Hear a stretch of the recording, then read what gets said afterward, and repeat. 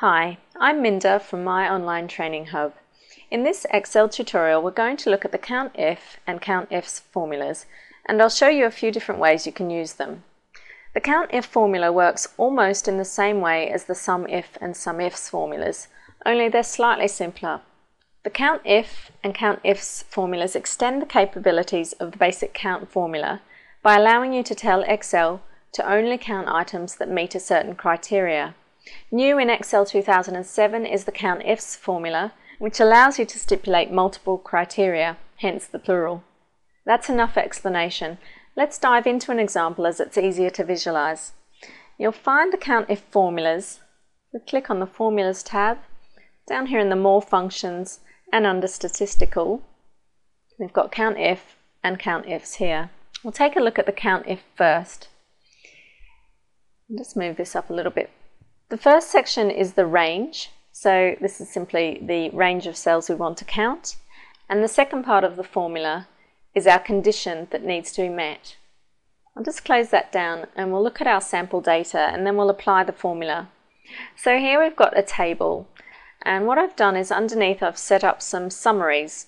So in the first example we're going to look at just the COUNTIF, and we want to summarize the number of occurrences of each builder in this table here.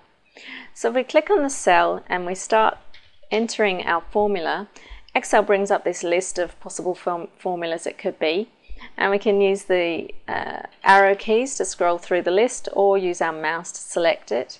And then once it's highlighted we can press the tab key and Excel completes the first part of the formula for us.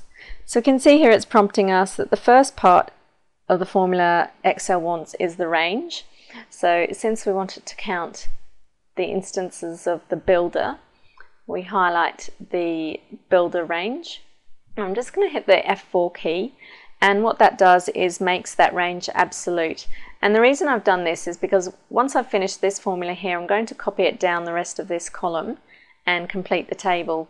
And if I don't have that absolute, then as I copy this formula down, this range will move down one row at a time also, and we don't want that. So we'll move on and enter a comma, and that brings us to the next part of our formula, which is the criteria. And there's two ways I can do this. The first way is to simply type the builder's name in with surrounded by inverted commas, like that, and then close the brackets. And if I press enter, you can see it correctly counts one instance of Doug in this range here. The better way though, because I want to copy this formula down, would be to reference this cell here, and that just saves me having to change the name each time I copy the formula down. So I'm not going to make that absolute, because as I copy the formula down I want it to dynamically update to the next cell. So I hit enter, and then I can drag the fill handle down, and you can see it correctly counts two instances of Dave, two of Brian, and one of Larry. Now I've used a basic example here just to illustrate how to use the COUNTIF formula, but you could also achieve this count by builder using the subtotal tool. You'll find that on the Data tab here. Or you could also do it using a pivot table, but they're lessons for other days. So let's take a look at the COUNTIFs now. So underneath here I've got another table, and extending on the previous COUNTIF example above, say we wanted to only summarize the data by builder for jobs in the South region. We could use the COUNTIFs formula as it allows us to set more than one condition, hence the S for the plural. So in this cell here I'm going to start my formula. I'll use my arrow keys, hit tab. Now you can see here the COUNTIFs specifies criteria range 1, and this will be criteria 1, and then so on and so forth, criteria range 2, criteria 2. You'll see as we build it, it will prompt us to enter the relevant information. So the first range is the builder's name, and again we'll press F4 to absolute it, enter a comma, and the criteria is Doug, first of all. We won't absolute that because we're going to copy it down. And we'll press comma, and now it's asking us for criteria range 2. Well, the second criteria is South, So we need to highlight the region. We'll absolute that, and then we'll press comma, and we'll click on south. Now I'm also going to absolute south because as I copy this down, I want it to remain referencing south. So we need to have that absolute. I'm going to close my brackets and hit enter.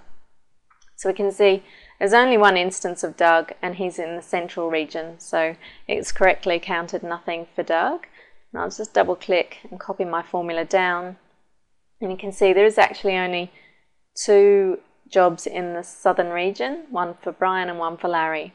Now again, I've used a simple example to illustrate this formula, but you could also achieve this summary for each builder by region using a pivot table. Now there's a few other ways we can use the COUNTIF formula, and I worked through these scenarios back at our website www.myonlinetraininghub.com. The link below this video will take you to a detailed text version of this tutorial, and you can download the workbook used in this example so you can practice. Also, if you want to watch the rest of this video, where I show you several other scenarios in which you can use COUNTIF formulas, go back to our website and sign up for our free Microsoft Office online training.